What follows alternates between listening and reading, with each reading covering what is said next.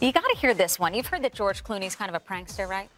Yeah, right? yeah. All right, I'll tell you about it. Here's how he pranked his co-star. We're talking about Clooney. You did what to your buddy Matt Damon? Clooney made Damon think he was getting fat while they were filming Monuments Men by having his pants adjusted ever so slightly a few times a week.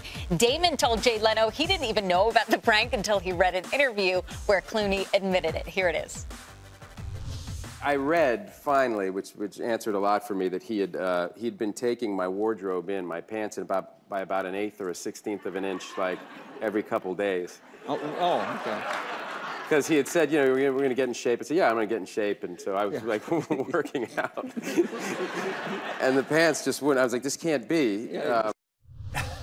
I'm not eating any donuts. What's happening? Pants getting snug. Clooney. Julia Roberts has said that George Clooney is so great to have on the movie set, but you don't trust him because you don't know what's up his sleeve. Yeah.